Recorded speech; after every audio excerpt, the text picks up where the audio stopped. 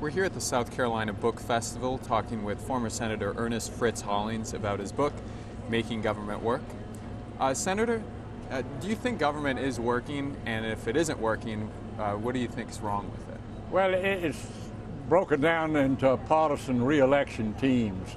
The Congress is more interested in re-election than they are in the needs of the country.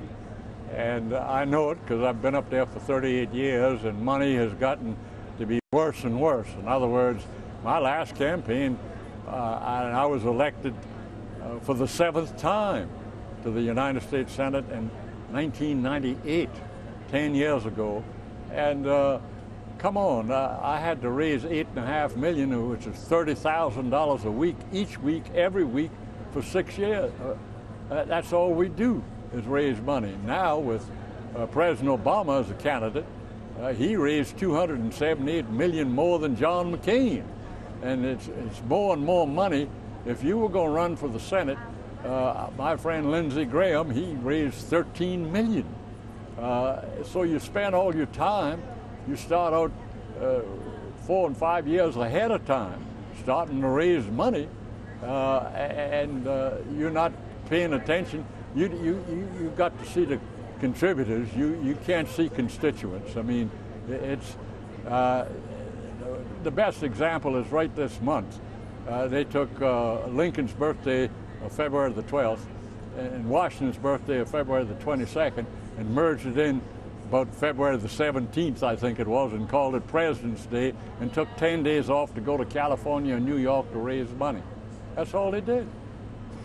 In your book, you say that during your first 2 decades in the Senate, you could see government making a tangible difference in people's lives. What do you think has changed during the last 19 years that you were in the Senate? Well, the last 19 years, the national parties have taken over. And you can't raise the money unless you get the party's help. And thank heavens for the party's help. And they really allowed me to go ahead my own way on many an occasion. But the discipline, for example, in the House and Senate now is you got to go along with the party's not going to help you.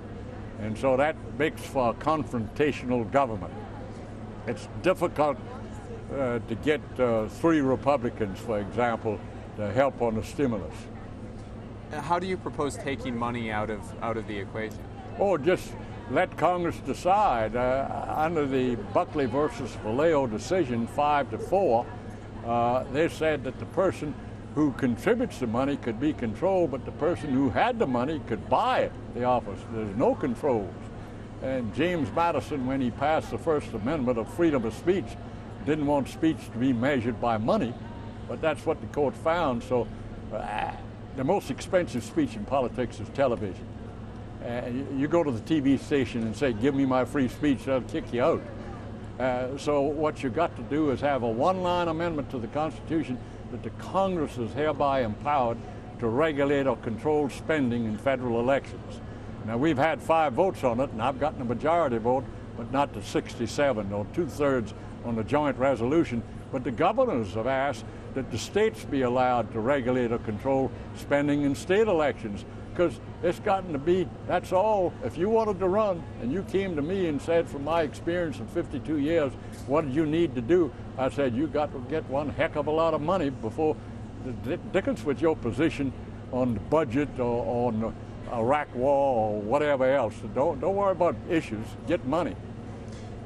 With that being said, do you think the right kind of people are still being drawn into Oh yeah, into they're a lot service? smarter. You got a good House, you got a good Senate, and they're very, very capable, particularly when I got up there in '66, there was Margaret Chase Smith from Maine. She was the only woman. Now the women have taken over, both in the House and the Senate, and they are outstanding. I mean, they really study the issues and they know what they're talking about.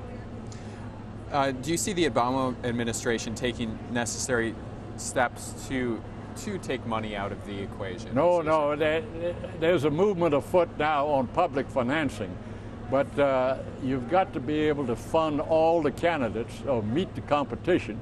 And like John Corazon, who was a senator from New Jersey, spent $63 million of his own money. If he was going to run again, I'd move up to New Jersey to get I'd spend $3 million on the campaign and come back with the $60 million and retire. There's no way to equalize it. And what you're trying to do is limit the 527 groups and everything else like that. So you've got to have the authority to not only regulate the candidates, but the committees and the different interests.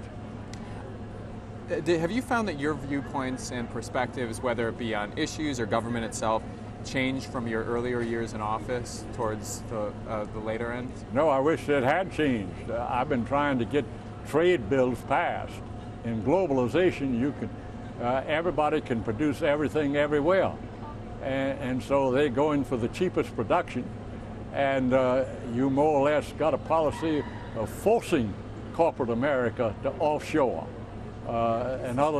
If your competition goes, you continue to work your own people, you go broke, because we got a high standard of living. You know, the minimum wage, Social Security, Medicare, plant closing notice, parental leave, safe working place, safe machinery, clean air, clean water. You go to China, none of that. Don't worry about it. So, I mean, you got a tremendous advantage to offshore. And we got to equalize or protect our standard of living, protect our economy. The investment, the research, the production, the development, the economy is being offshored, and they're talking about stimulating it. What's wrong with it is you'd be getting rid of the jobs. You got an affirmative action policy in Washington to get rid of corporate America. Well, thank you so much. We've been talking with Senator Ernest Fritz Hollings at the South Carolina Book Festival about his book, Making Government Work. Thank you very much.